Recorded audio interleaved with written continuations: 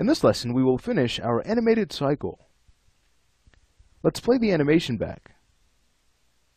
Alright, so as we saw in the previous lesson, there's a pretty nasty pause that we'll need to clean up. So I'm going to show you how to do that in this lesson, and we'll also learn how to have the animation continue infinitely.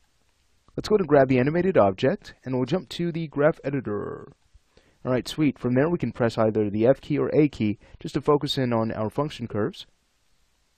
Remember, the difference between the two keys is the A key is going to focus on the entire animation, whereas if we were to select the keyframe and press the F key, now we focus on whatever we have selected. So watch, if I press A again we could see the entire animation. Alright, sweet. Now, what we'll do next is head over to the View menu and turn on Infinity. That way we can see how the animation extrapolates, how it continues before and after time. Now, we can cycle the animation by going to Curves. I'll go ahead and tear this menu off. And at that point, we would choose Pre-Infinity Cycle, Post-Infinity Cycle. Alright, fantastic. So we've now made sure that the cycle will continue no matter what direction that we are playing. So if we wanted to, we can add negative frames to our sequence and have the animation continue to cycle. But chances are you're not going to do that. But if you wanted to, you have the option now. Fantastic. Now let's say we go ahead and focus on our Translate Y channel. Let's go ahead and press the F key to frame in. What I'd like to do is show you why there's really no need to tweak this function curve. You can see we've placed a key right at the center of the animation, and because of that, it's created this really nice sine wave pattern that continues seamlessly.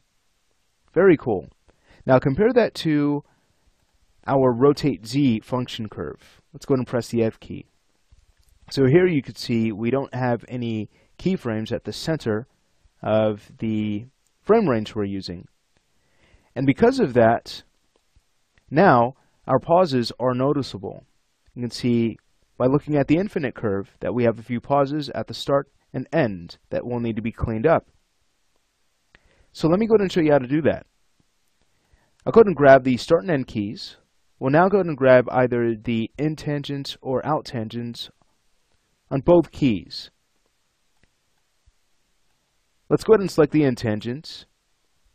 At that point, we can grab our move tool just so we can start to move our tangency, and then I'll middle click and drag upward. So you can see why it's important to grab the same tangents on either keyframe, because if we don't, let me go ahead and show you this. I'll go ahead and select the out tangent on one and the in tangent on the other. You can see that as we start to tweak the function curve, well, it's going to create this really nasty break.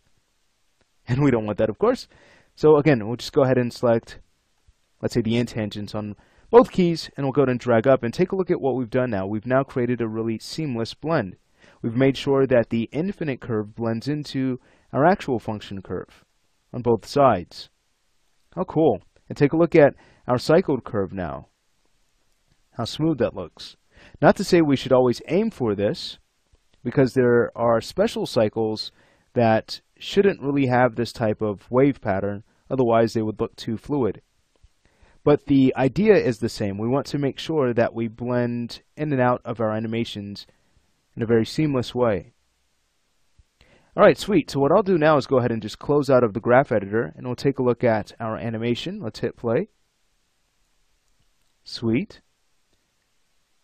Fantastic. So what we could do at this point is go ahead and set our time to, let's say, 300 or even 3000 if we wanted to, and you'll notice that the animation will continue to loop. You can imagine how much time this would save you if you had several background characters and you needed to animate them walking through your set. Well, what you could do is create, let's say, just one loop, and then you can have that cycle infinitely. If you'd like to learn more about that, feel free to take a look at creating walk cycles in Maya, and we also have creating run cycles if you'd like to learn how to create that type of action. Alright, fantastic. So in this lesson, we've learned how to cycle our animations infinitely. We've also learned how to adjust our function curves to make sure that they cycle seamlessly.